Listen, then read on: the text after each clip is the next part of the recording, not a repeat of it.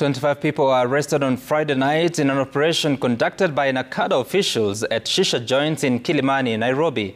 During the raid, 117 bongs were confiscated at Yejoka Gardens, which has previously been closed for selling Shisha, which was banned in 2017.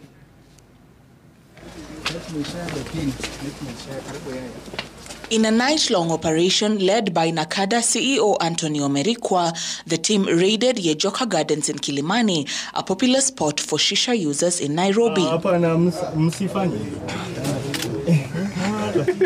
From one room to the other, groups of 3 or 4 people were caught smoking Shisha and chewing miraa to pass the night away.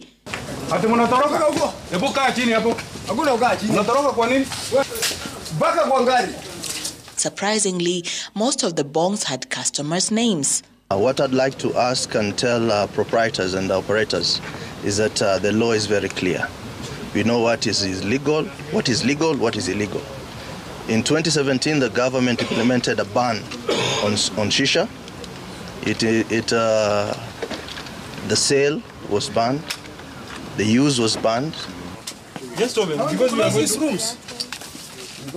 During the operation, 25 people who were found smoking Shisha were arrested. 117 bongs were also confiscated at the joint, which has continued to operate despite previous crackdowns. The multi-agency will continue the investigation to get to the bottom of it. We are trying to look whether this place is licensed, whether they have a valid license. The public health also come here to see if the premise is in good shape. So the investigations have just begun.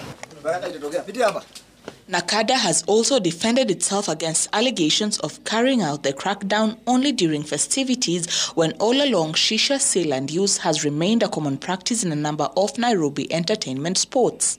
One of the key aspects is that very many young people get inducted into drug and alcohol abuse during Christmas. Secondly, there's a big correlation between drunken driving and accidents in our country. And it's a very good starting point to start these crackdowns.